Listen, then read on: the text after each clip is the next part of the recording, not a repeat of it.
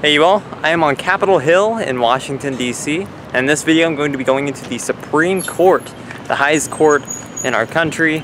It's got a really cool building. We're gonna head inside.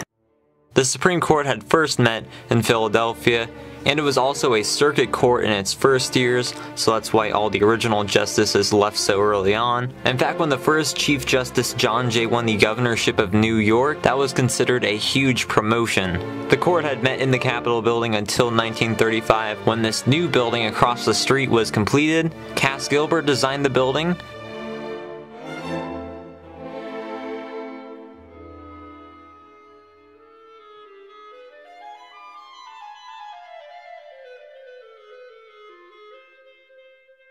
This is the courtroom that has been used since 1935. So every case since then has been argued and decided in this room, including Brown v. Board of Education, Gideon v. Wainwright, Tinker v. Des Moines, Roe v. Wade, and so many more landmark cases.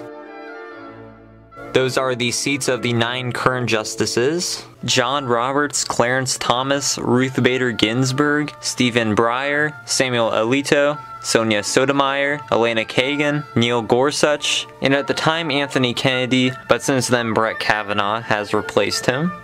This is the grand hallway outside the courtroom, lined with busts of the Chief Justices. Of course, John Marshall is unquestionably the most important Chief Justice in its history. Roger Taney was Chief Justice from 1836 to 1864, and he decided cases like Dred Scott, so he kinda sucks, even though many people don't know that he did overall oppose slavery, but believed in gradual abolition. Salmon P. Chase was Chief Justice from 1864 to 1873. He was Lincoln's Secretary of the Treasury. Then as Chief Justice oversaw the first impeachment trial against President Andrew Johnson.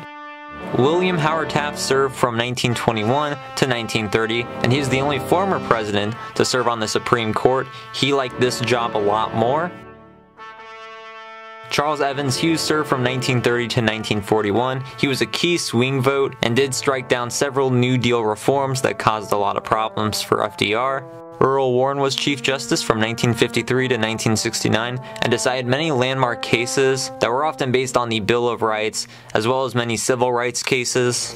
Warren Burger served from 1969 to 1986, and the court was more conservative, but he also decided some critical cases in a more liberal and progressive way. Also, he made Nixon turn in his tape recordings even though Nixon appointed him. William Rehnquist served from 1986 to 2005. He presided over the impeachment of Bill Clinton, U.S. v. Lopez, and Bush v. Gore.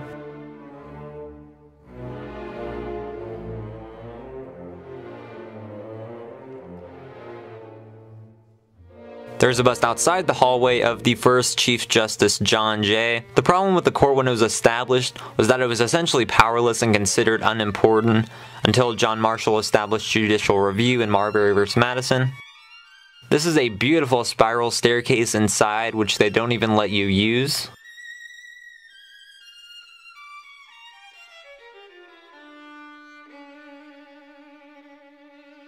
And this is pretty incredible. John Marshall's bench chair, which he used from 1819 to 1835. It is used in a ceremony when a new justice joins the court, in which they sit in it in the courtroom. This is a section of the original courtroom bench that was used in the U.S. Capitol in the old Senate chamber from 1860 to 1935. The site of this building was already very historic. The old brick Capitol was built in 1815 for Congress to use after the British burned the actual Capitol. It was at this building and adjoining buildings on the site in which Congress met from 1815 to 1817. It's where President James Monroe was inaugurated and where John C. Calhoun died in 1850. This is the record book from the first day in the building, October 7th, 1935. It was really hard to see when you're just peering into the courtroom, but along the upper walls is a giant frieze that completely surrounds the room. On the frieze are allegorical figures and historical figures who had influence in the development of law, like Justinian, Hammurabi, and Napoleon. The only Supreme Court justice or American on here, rightly so, is John Marshall.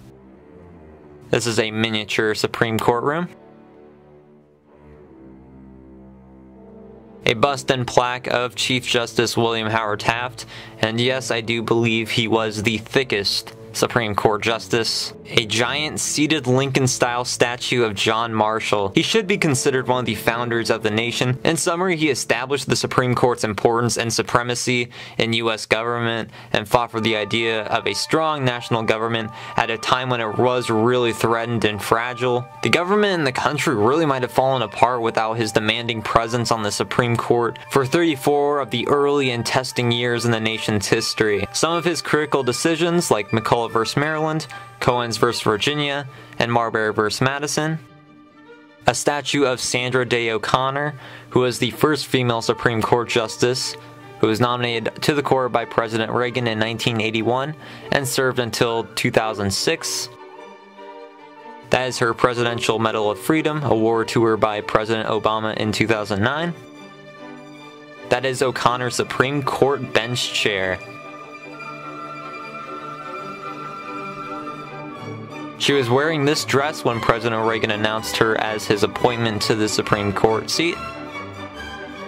And there is a portrait of the first African-American Supreme Court Justice, Thurgood Marshall, who had a history with important civil rights cases before being nominated in 1967. It was so awesome to visit the court in person.